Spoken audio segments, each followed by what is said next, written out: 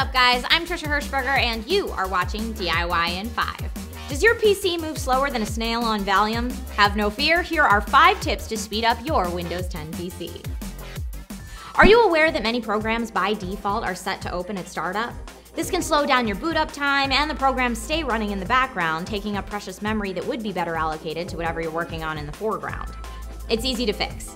Just go to Startup Manager in Windows Task Manager. Right-click on the taskbar and select Task Manager.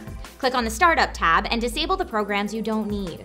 Windows will help you out by showing you which programs slow you down the most.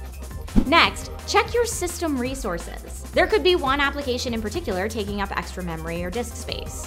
Go to the Task Manager, click Processes, and sort the list by CPU, memory, or disk. Again, Windows 10 will highlight any of these processes that are overusing resources. Check for app updates or delete programs and look for alternatives. If Internet Explorer 11 or Microsoft Edge are acting up, you can try Google Chrome instead. Another culprit of PC slowdown woes could be a virus or some other sneaky program that latched on without you even knowing. Windows 10 does have antivirus software that runs automatically, but it doesn't catch everything. You can run Windows Defender by opening the Start menu and selecting Settings. Now choose Update and Security, then select Windows Defender. Run a full system scan and check out the results. Windows Defender is great for detecting viruses, but it may miss unwanted programs that came with the download or other free apps that slow down your system. To find those tricksy programs, you may need to use something like Malwarebytes.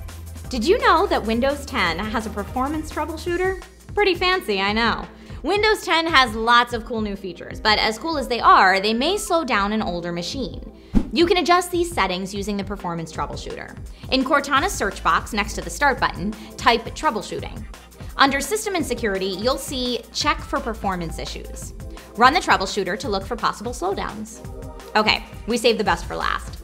To really speed up your rig, install an SSD. Hard drives can be one of the slowest components of any system. An SSD will help your computer boot up, open applications, and save files faster. I'm serious, this will make you feel like you've got a brand new PC. Watch this video to see how SSDs outperform HDD hard drives. Don't get intimidated by this step. There are bundle kits available to make upgrading really simple. See the link in the description to check out some SSD bundle options. Now that you've got a rig that could beat Cheetah in track and field, NES joke, compute away! Please like this video and subscribe to this channel to learn more. I'm Trisha Hirschberger, and thanks for watching DIY in 5.